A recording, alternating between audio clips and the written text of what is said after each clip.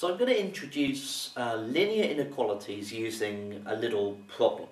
Okay, let's say that we've got two mobile phone tariffs. If we had something like one tariff said that, okay, well, if you start off paying a charge of £50, and all I'm going to do is I'm going to charge you £10 for each month, okay?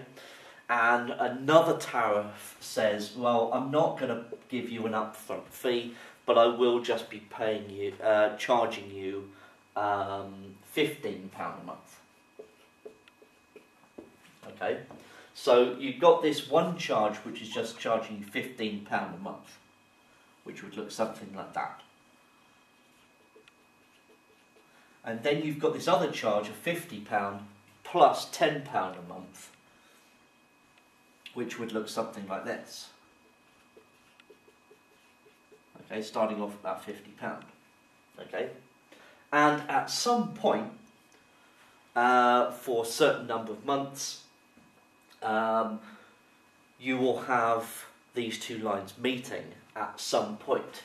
Okay, so obviously for this case, this is a very simple case where I'm going to divide down into parts of a month.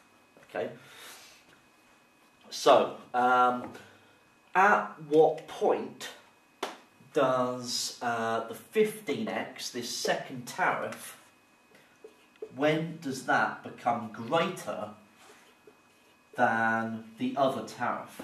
Okay, so it's all about when we're dealing with intersection of two lines, like we've worked through in the first chapter for linear graphs.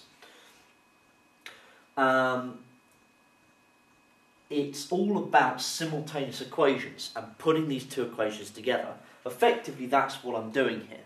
Okay, so I put one equal to the other. They're not equal because we've got this inequality symbol, but remember, we can deal and solve inequalities in much the same way as you solve equations.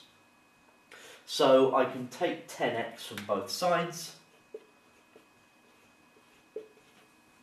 and then I can divide both sides by 5, and because I'm dividing by a positive number, the inequality sign doesn't change.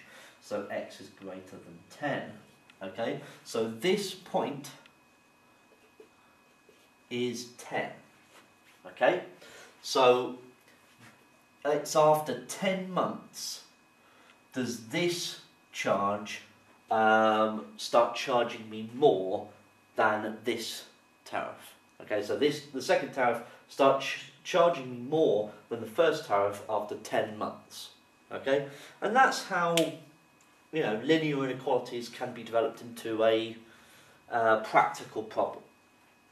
So in the next few videos, I'm just going to solve some linear inequalities just to show you how it works.